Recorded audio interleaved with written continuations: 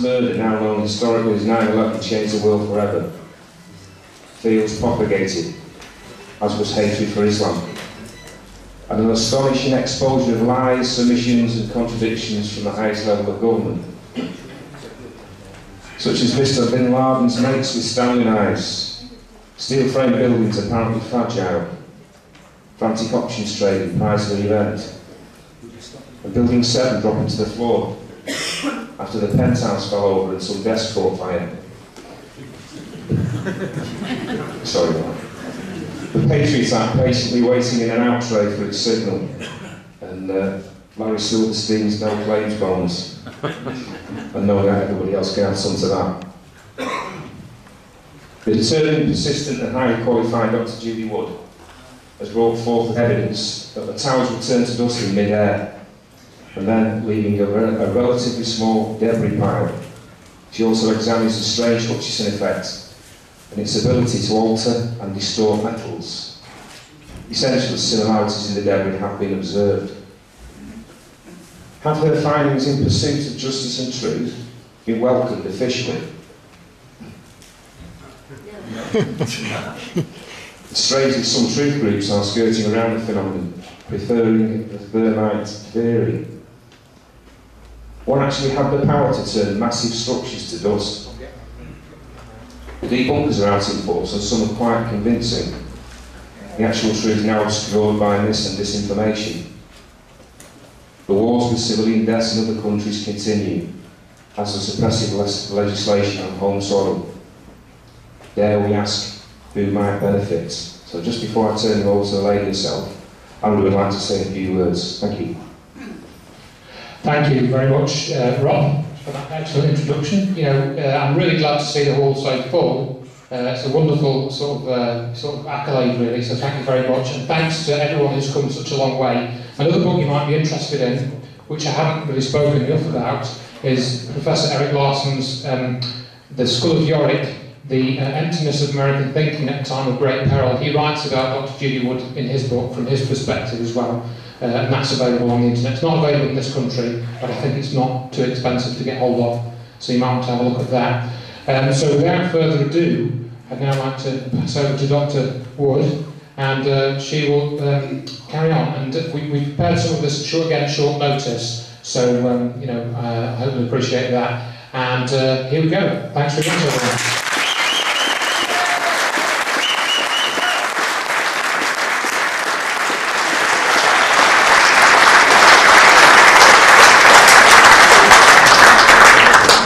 Well, I'm a bit overwhelmed to find so many people here wanting to hear what I have to say. It's wonderful. It's truly wonderful. Thank you. So, the subject of the day, where did the towers go? Let's see. Well, once upon a time, there were two towers. Then they went away. That material there is all that was left of that building. That's building 3. A lot of people overlook that building. And this is the remains of Tower 2, about the lobby size down there. To remind you of how big of a mass was there. And then it is gone. This picture was taken on 9/11. Where is all the debris? But everybody wants to know who did it. They just have to know who did it.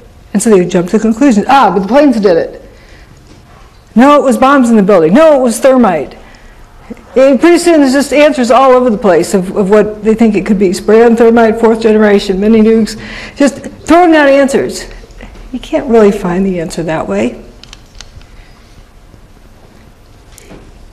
Because if you had a dead body you came upon, how did it die? Well, we found a smoking gun. Now we know it had to be the gun that did it. But then it turns out you found the dead body underneath the garage door. The garage door must have done it. Wait a minute, maybe he was poisoned. So guessing the answer with just a few details is not a good way to go. I don't know if many of you heard about this case that really was just oversaturated in our media. This case of Casey Anthony, a mother accused of killing her child, and then was found not guilty because, and everyone was shocked, not everyone, but the people who were following the story were shocked. But the next day, Jennifer Ford, one of the jurors, getting feedback here, spoke to the media saying they did not know how the child died. How can you convict somebody of a crime if you don't know what crime they even committed? The jury did not know what happened. So finding out what happened is the most important thing. Then you can determine how it happened, who is involved, why they did it. But what we're going to concentrate on, because it's the most important thing, is what happened. The main thing of what happened, the towers didn't burn up, nor did they slam to the ground. They turned into dust in midair. How do we know that? Wait, does that look like a collapse to you? We were told it was a collapse. We were basically brainwashed into reacting to this picture, like flashcards. Memorize the word collapse when you see this. But that's not a collapse. If they had hit the ground, if they had slammed into the ground, there would be over 1 million tons of debris piled up on the ground. But that didn't happen. If they had slammed to the ground, Manhattan would have been flooded because the bathtub, which holds out the Hudson River, would have been ruptured. We'll talk about the bathtub a little bit more. And that didn't happen. And if they'd slammed to the ground, the seismic readings would have recorded 2 500,000-ton buildings slamming to the ground, plus a 230,000-ton building slamming to the ground. And that didn't happen. So we first are going to determine what happened by looking at these 3 main areas, and then there's a whole host of other areas we'll look at as well. So here we have what was left after the towers went away. Only buildings with a WTC prefix were destroyed that day. Really, hardly anything else was even scratched. A few damaging things here and there, but nothing catastrophic that couldn't be repaired. That's all that was left of the North Tower. North wall, the south wall, and a little bit of stairwell B. Now the towers were steel structures with aluminum cladding on the outside. Well, you see a few pieces of aluminum cladding laying around. You get a steel piece there. But right in front of the front door, why don't you have piles of steel structure? And there's this ambulance in pretty much pristine condition. Maybe the door got done a little bit. But I don't see any big piece of steel clobbering the top of it. And we know the park ambulance is at ground level, not up in space. So that's ground level.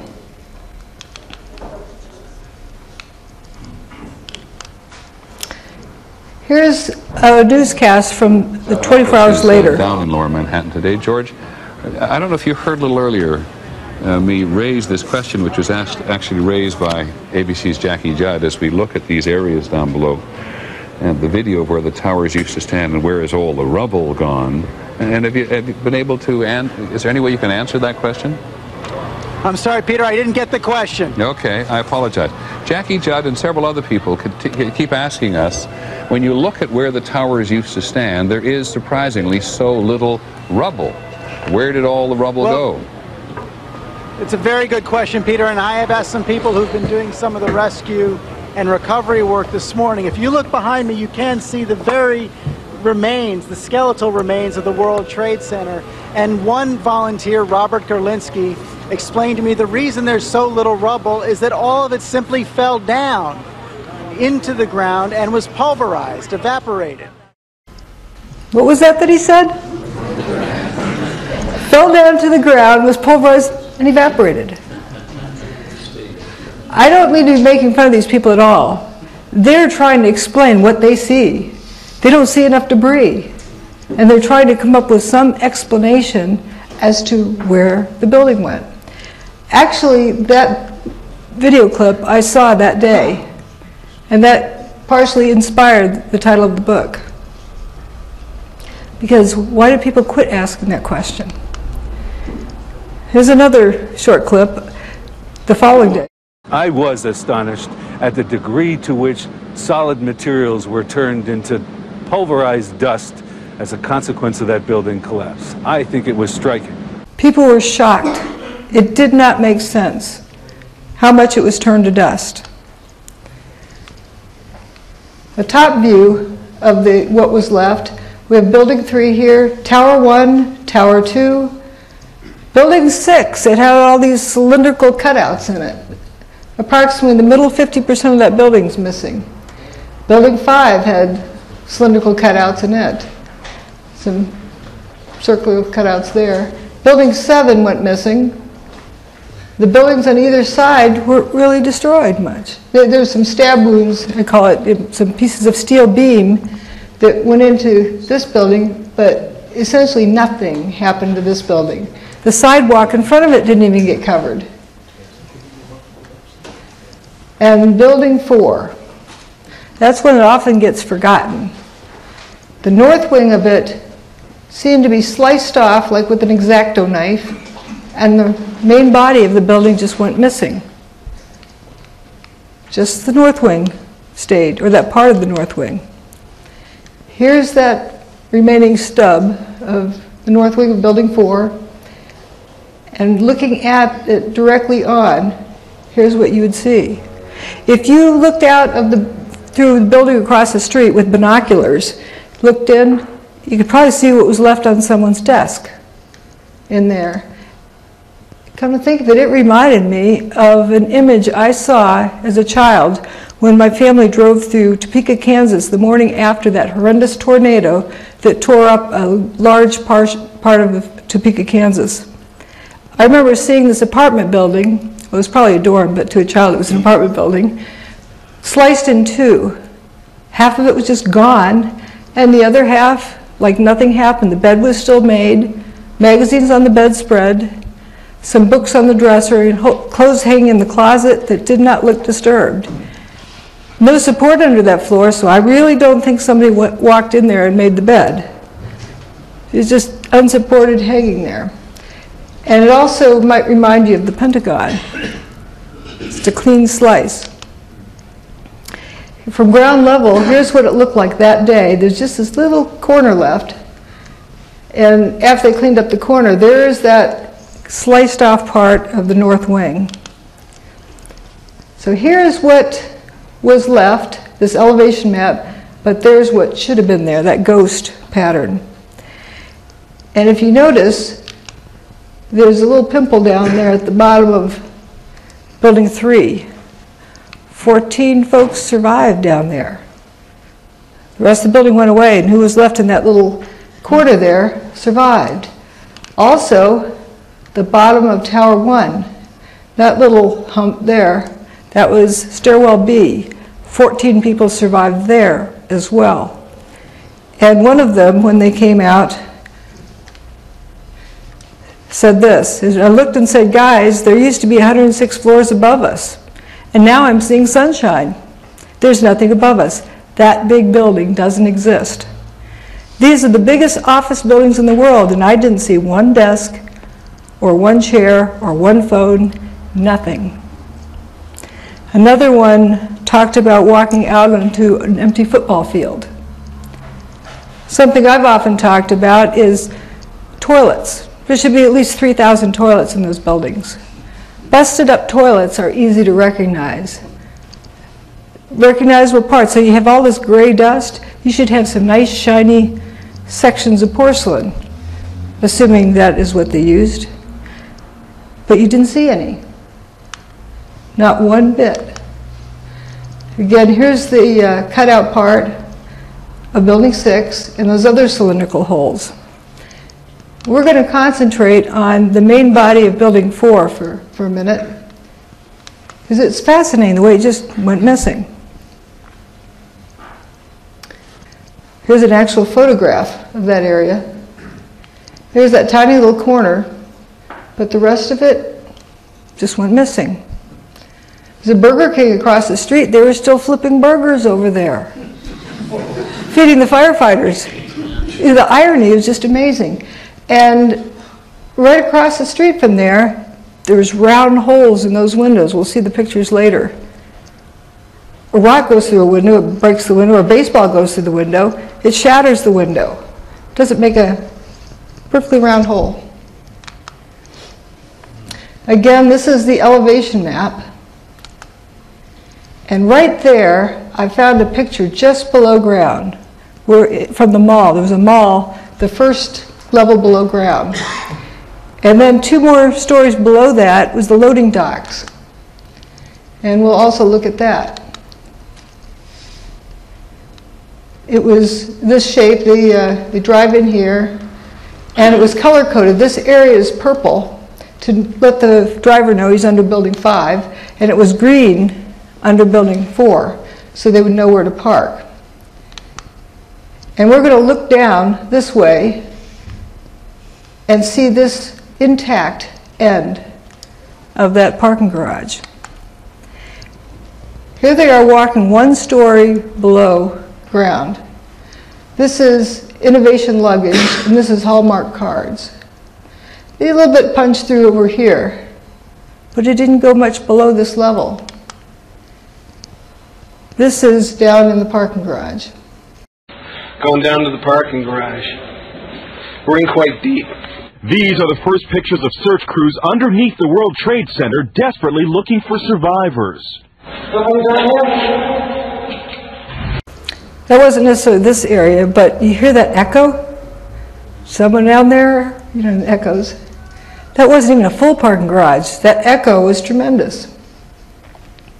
So again, the purple is under Building 5, green is under Building 4. Right above the end of that hallway is where that building went missing. Where'd it go? Mind you, that was also the location where the top of Tower 2 was tipping over and then it turned to dust. That's where it would have fallen. If the top 35 floors of Tower 2 had fallen to the ground, landed on Building 4, would it have looked like that? Now we're looking back from between Building 4 and 5 through the complex. There's Stairwell B where those folks survived, those 14 people who thought that when the building came apart, they thought they were so buried it would be forever till they could get to them and they'd be dead before workers could pull the rubble off of them. But then the dust cleared and they looked up at blue sky. There would be over 1 million tons of debris piled on the ground if those towers had slammed to the ground. Didn't happen. Looking from 180 degrees on the other side, again, here's Stairwell B, the north and south facade. Where's the debris? There is some, okay, you got a few pieces of stuff here and there, but it's not anywhere near the amount to explain 2 110-story buildings and a 22-story building. Where'd it go?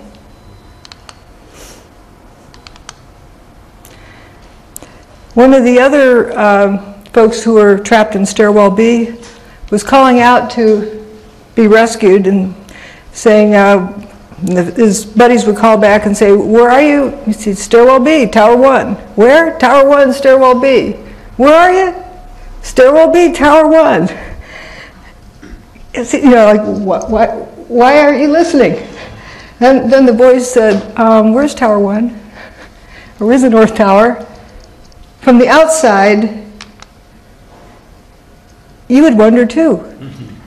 They were right in this little spot there. And they walked out. Once the dust cleared and they could see where they were going. Here's stairwell B in this area. There's the north wall of the north tower. This is a building 6 with the big gaping hole in the middle. It's an 8-story building. What remains of the north wall of Tower 1 is about 8 stories. That was a 110-story building. So we're the other 102 stories of just the north wall, not to mention what goes inside. And you can see over here where Building 7 had stood, it didn't even spill completely across that street onto the sidewalk. The post office, the wall, doesn't look like stuff hit it. Doesn't look like a machine gun fired at it. If you're squashing down a 47-story building, that material has got to go somewhere. And it would be shot at. In order to get it smushed to the ground that amount of time, the material has to be launched out of there like Mach 1. But that doesn't look like a machine gun hit it. Here's another image. Stairwell B, north wall. And here we have the bathtub wall. We haven't talked about that yet. The bathtub held out the Hudson River, and this building was very close to that wall. It's like having it next to a dike. If that building had slammed to the ground, it would have damaged that bathtub, ruptured it, and flooded Manhattan. Well, let's talk about what the bathtub is. Before, when the towers were first built, there was just the towers out there. They were built on bedrock 70 feet below the water table. And they extended out, you know, wanting to get more real estate on Manhattan. And later they built more buildings out, but it was right at water level. And so there was this wall that kept the Hudson River from flowing in. Manhattan would have been flooded if that crashed to the ground. Here we're looking down 70 feet below the water table onto that bedrock.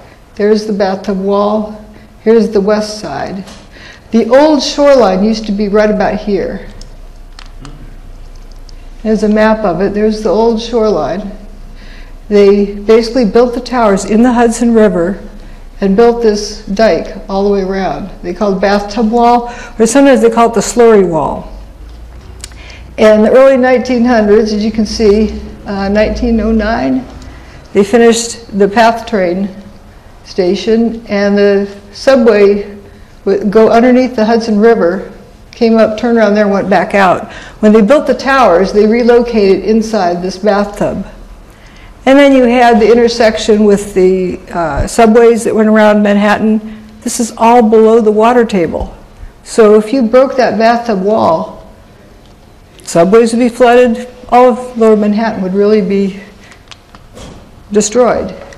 Another image of it, and they're starting to build out and extend out here, which they later did and built the WFC buildings. And again, you can see down deep into the basement.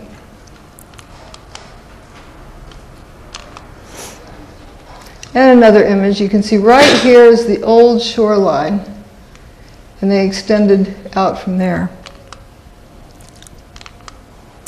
And after 9/11, they cleaned out the debris. Voila, a clean bathtub. I'm not saying there was zero damage, but there was no significant damage. There was water hoses being poured all over the quote, pile, over the debris field here, and it ran down into the tunnels. Here's a tunnel opening. And they were worried for a bit to see if it was leaking, but once they pumped it dry, it stayed dry. It was not damaged. And a view looking west. This is the new buildings they built when they extended it out further. This is the footprint of Tower 1, right here, right up against that wall. If that tower had fallen over, crashed down, whatever, if it had slammed to the ground any which way, it would have ruptured that bathtub wall. Mind you, that's an old wall. Now let's look at that third issue, the seismic impact. First of all, if you drop a bowling ball off the roof of the North Tower, without even considering air resistance, it's going to take 9.2 seconds to reach the bottom. This is time, and this is height. So here's a blue billiard ball. As you drop it down, of course it goes faster per time. It's going to take a little over 9 seconds to hit the ground. That's a billiard ball with no resistance. But imagine if one floor has to fall and hit the next floor and hit the next floor and so forth. Just looking at the timing. Well, as we saw, each time it hit, it turned to dust. There's all this dust pouring out. So looking at that timing, well, the building's damaged, so therefore it went faster. Let's overestimate the damage, well overestimate the damage. Let's say 9 out of every 10 floors is hollow, is missing. So the first floor will fall 10 stories before it hits the next one. But as soon as it hits, it turns to dust. And then, but let's assume it has enough energy to get the next one started. It doesn't, but let's assume it does. Then that one has to wait until the blue ball gets there to start that one going. And even at that, it's over 30 seconds. Imagine if it was every single floor, well over 100 seconds. But it takes time to put things in a trash compactor. Trash compactors don't work instantly to squash material.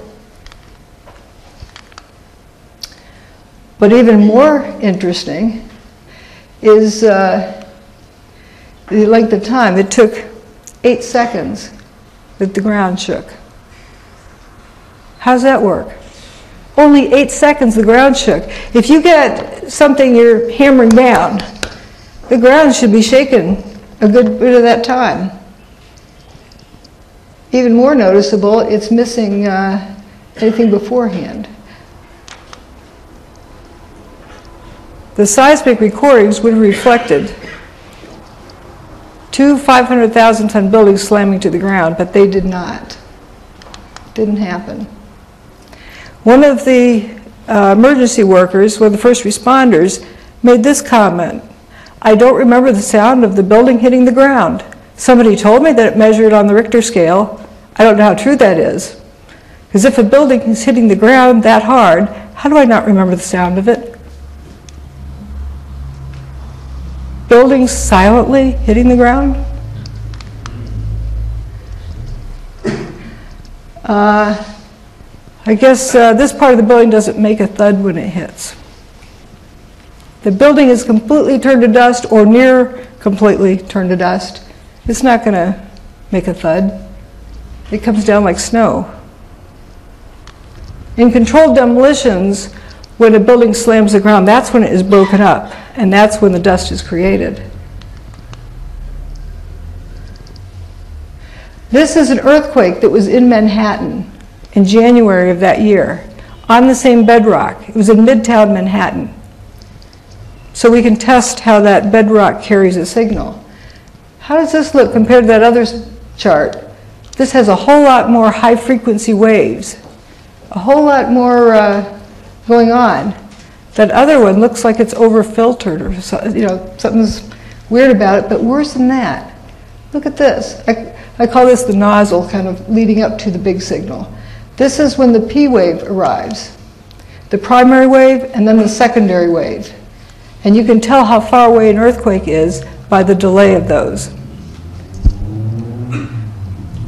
if it travels through the ground.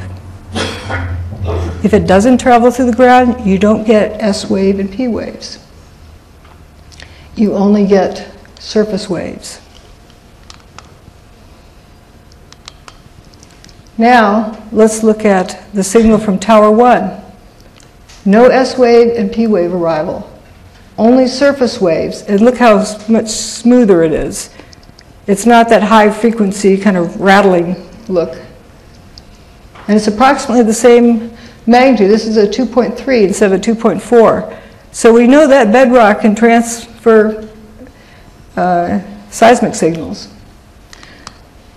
So let's compare it to, well, first let's look at Tower 2 had already gone by that point, but Tower 1, that's what it looked like on the overall scale. So 2.3. It should have been more, much higher number. And then all afternoon there were still these quarry blasts in New Jersey and in Pennsylvania that measured on the Richter scale. So we know that the seismic charts were working. And then the Fox Islands, there was an earthquake there. But just before that earthquake, Building 7 went away, dropped and turned to dust, or its final demise. But what was most striking about that is that little red vertical line, that's when it happened. And there's nothing really that stands out and apart from background noise. Where's the signal for Building 7? It should be at least this. The Seattle King Dome was a controlled demolition. So let's analyze that. It's got a whole lot of data out there, is the reason why I used it. Notice that the dust doesn't rise much above the highest point of the building. And afterwards, there's stuff left over. These are people down here, these little specks. So that's a lot of material that's left, and you can recognize what it used to be. And this is the signal it leaves. Notice it has an S wave and a P wave arrival. And it lasts like 52 seconds for the majority of it. If you dropped a bowling ball off the roof of the King Dome, it would take about 3.9 seconds to hit the pavement below. It's a lot shorter. So we're just going to use that for a way to compare the length of signals. So let's average it to 4 seconds. But the major part of the ground shaking was 9 seconds. There's a lot more that shook after that, as the pile was probably readjusting and things were happening. And what was also interesting is the Seattle Times said, my gosh, the dust was in the air for almost 20 minutes. Not 99 days. Here's the seismic signals from 5 different recording stations for Building 7. If you're real creative, you can pick out something from background noise, but not much. This station, nobody could pick anything out from background noise. Now, they calculated when the S and P waves were to arrive. They calculated that, but you don't see anything happening there. Just a hint of some disturbance in the surface wave. But again, this station, they couldn't even guess. Now, this building has 6 times, or had 6 times the potential energy of the King Dome. It should have at least registered the same as the King Dome on the Richter scale, which was a 2.3, like Building 1 registered. Building 1 was 30 times the potential energy. So here's the King Dome. We'll look at things relative to the other towers with that. If you turned all but the bottom 20 stories to dust of Tower 1, you would get approximately that seismic signal that we saw. Not without the S&P wave, but the magnitude. And for the South Tower, if you dustified all but the bottom 16 stories, that would explain why we only had a 2.1 on the Richter scale. For Building 7, that 0.6 on the Richter scale is like the bottom 2.5 stories falling to the ground, just about nothing. With the new phenomenon, we need a new word to describe it. Because using a known term for a known phenomenon that doesn't apply to a new phenomenon is not scientific. For what happened to the towers, I've used the word dustification. I think it's pretty clear what it means. It's a new phenomenon. We haven't seen a building get dustified before.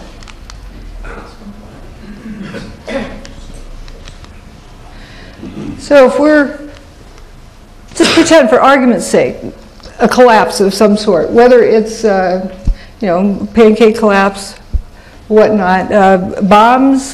Bombs have to shoot stuff out at a high speed.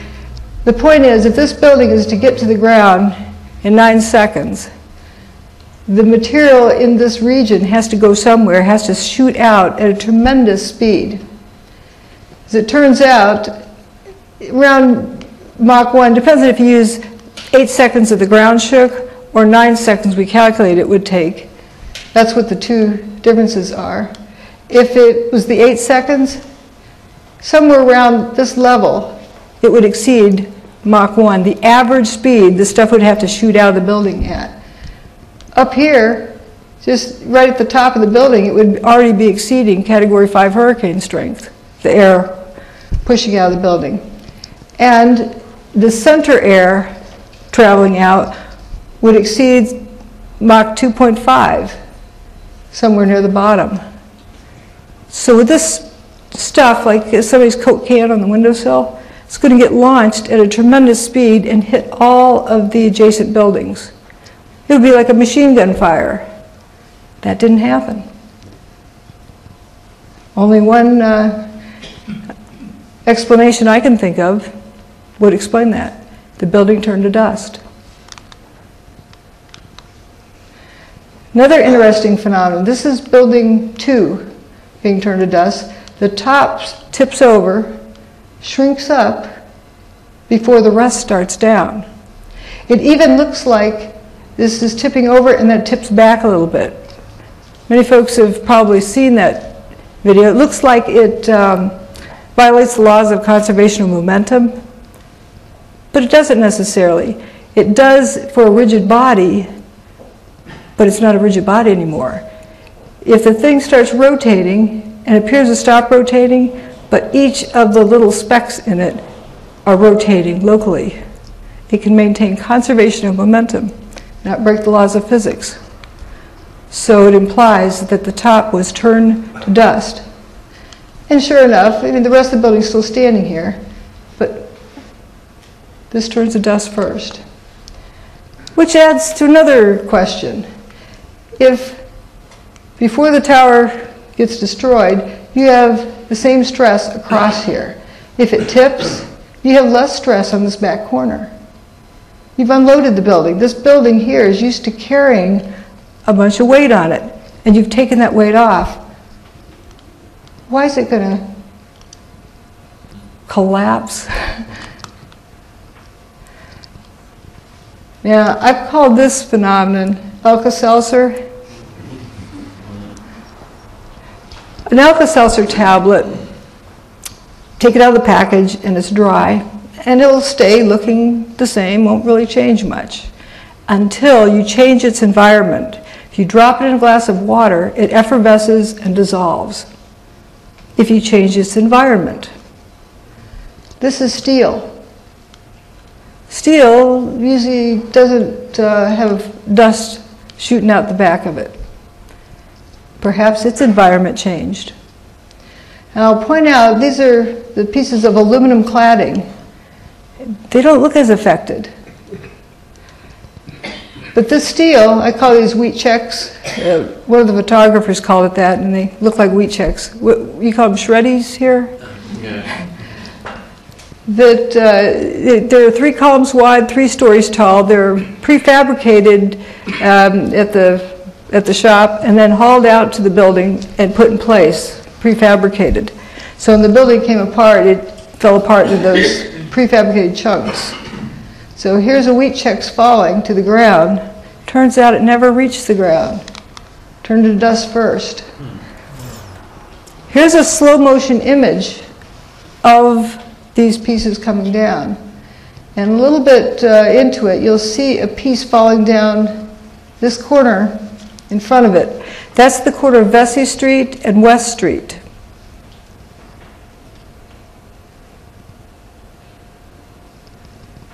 I think this is the one coming here.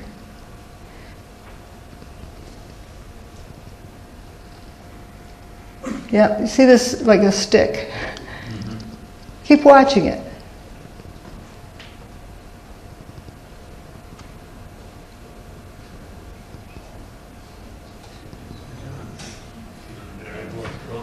It turns to dust. In a minute, we're going to look down that intersection where this stuff should have landed.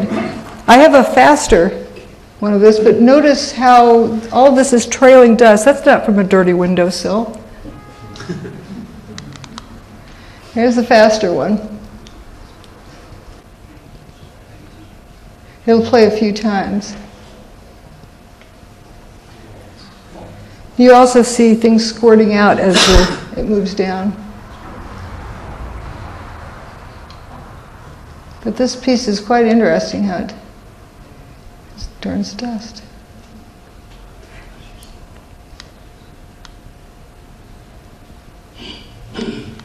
And this is the Verizon building. And we're looking at the intersection. There's West Street goes that way and Vesey Street goes this other way.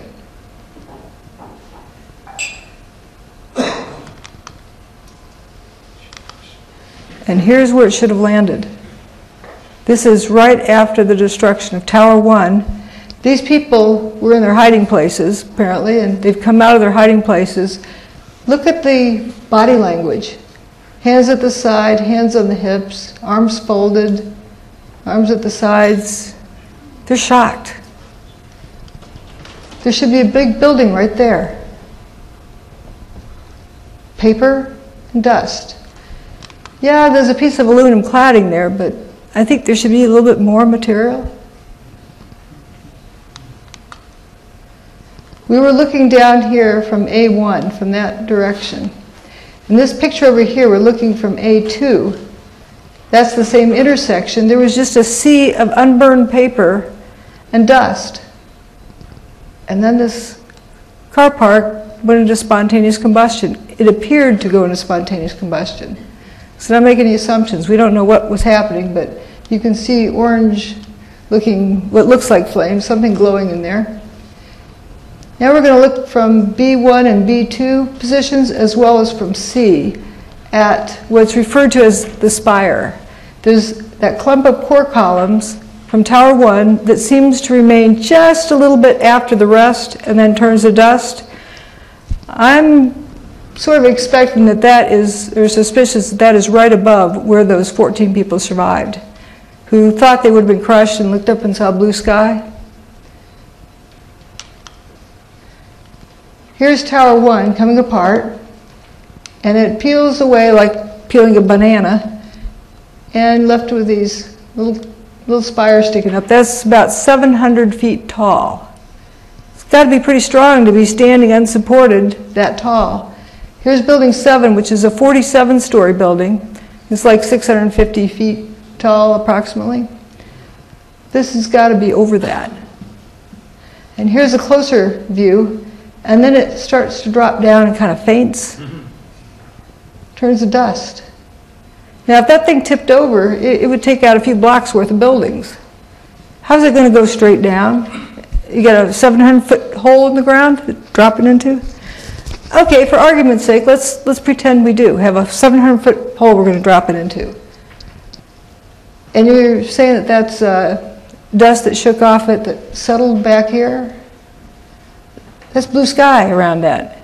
That's not dust gradually settling. If dust is that fine to hang in the air, it wouldn't be settled on it in that amount of time. So we know it doesn't have much time at all for dust to settle on it. And right after that, here it is from a slightly different angle.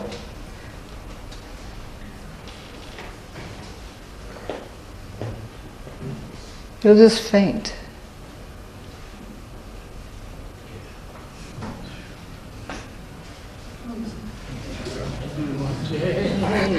Just faints and dustifies.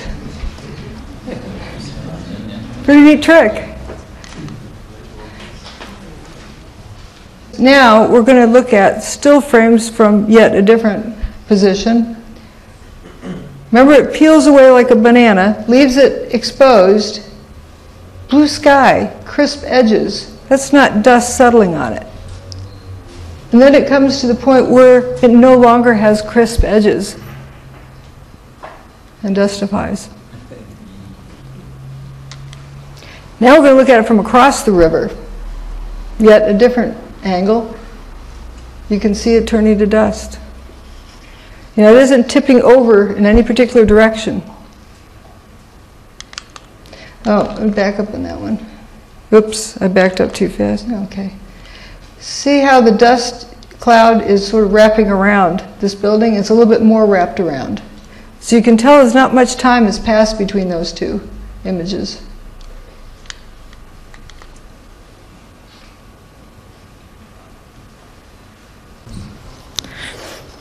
Another one of my terms is lather.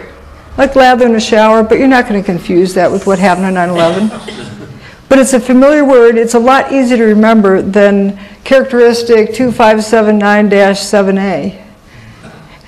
So it's actually more scientific than an arbitrary term like that because you can identify it.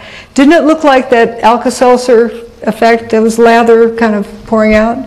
Well, it turns out the building's lathered up too. From ground to roof, one side and one side only.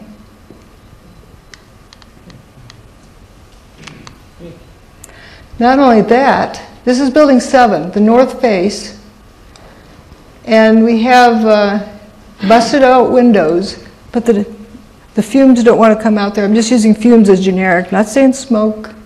We don't know what this is, but from ground to roof. And the wind that day was only like 7, 8 or 8 miles per hour. So it wasn't a stiff breeze, and you can see that by some wafting out this face. No, go low to the corner. Doesn't come out this window. Comes out that one, but comes out this one down here, but not up there. It's very energized. If it was smoke from a fire inside, first of all, it wouldn't come out of the entire face of the building. And second of all, you have a bottleneck there. It goes for the path of least resistance. And you would have something coming out there.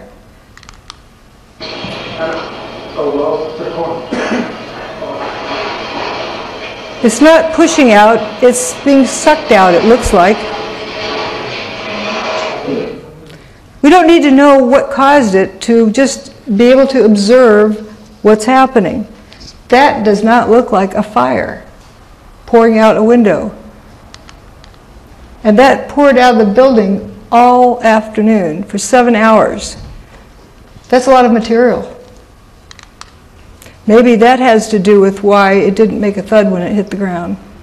So we're going to talk about the dust rollout. It's another interesting issue. This guy's running down the street, dust cloud chasing him. A wall of dust. A wall of dust? If junk slammed to the ground, the dust rolls out from the ground. It doesn't come as a wall. Now, I saw this, it kind of made me think of getting the whole building, grinding it up and turning it into dust within some like glass walls. So you have all this froth in there, and then you take away the sideboards and let it just move outward. Like it was already turned to dust before it was cut loose. And as it went down the street, it ran over people. Didn't leave them burned, just left them covered with dust. This one is particularly interesting, the contrast. Whitehead. But these people were hit with dust, like you can see where his tie had been.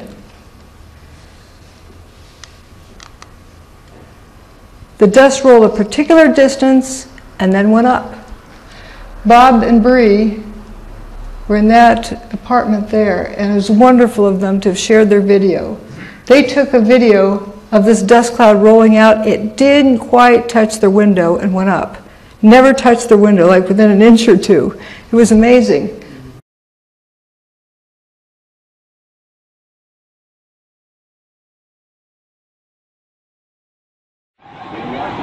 Oh my God! Oh my God!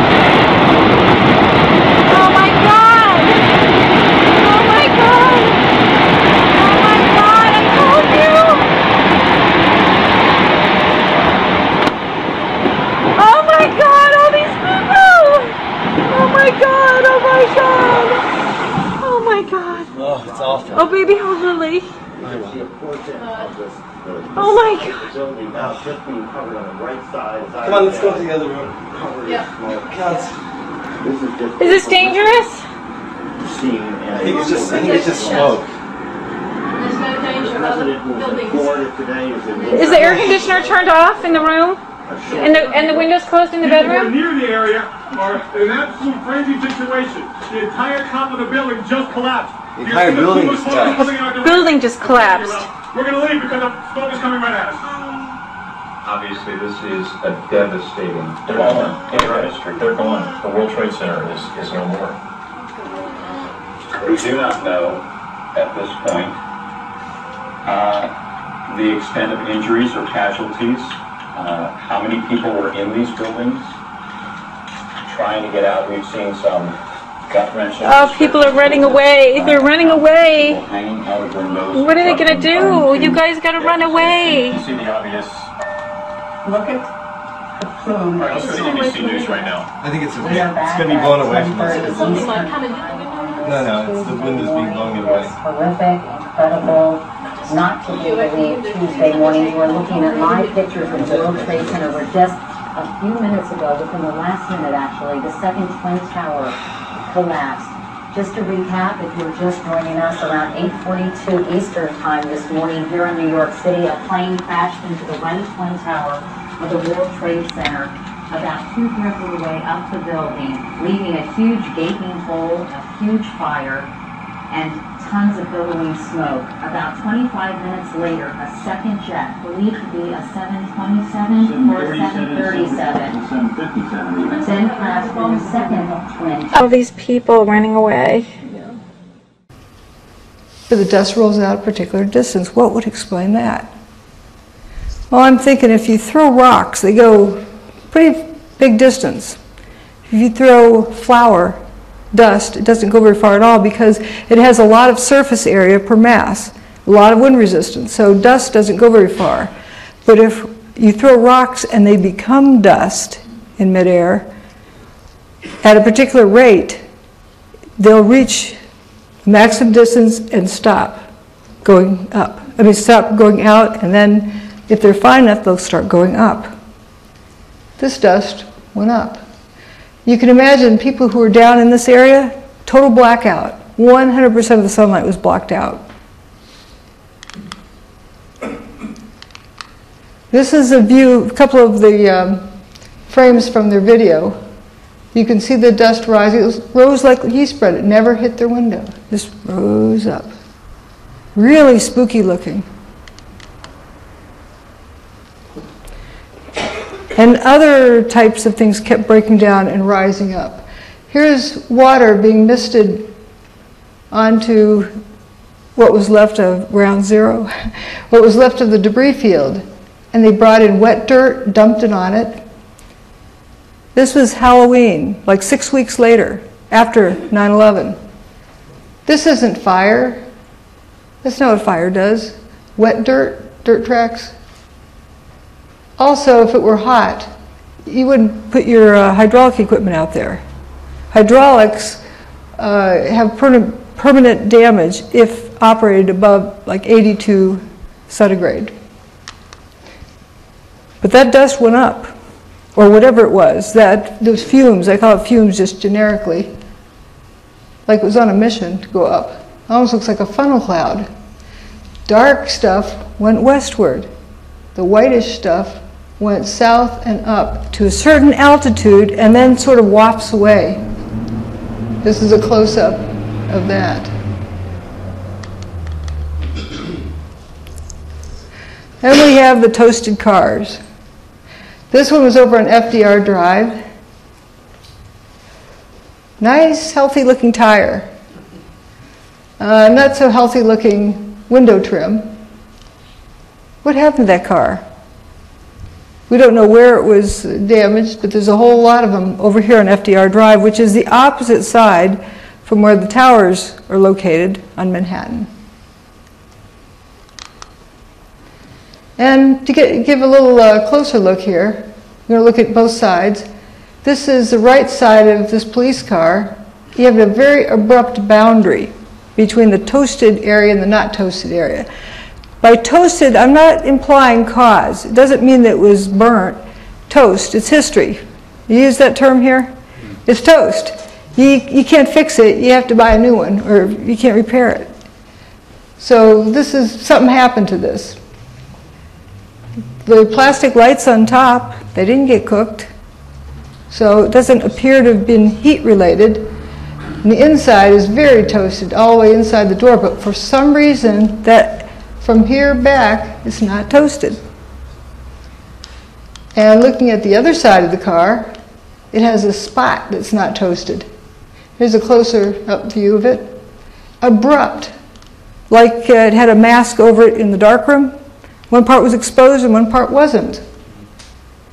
But wait a minute, fire doesn't work like that. Fire, you have the burnt area, the not burnt area, and then a transition in between, like black and white and shades of gray.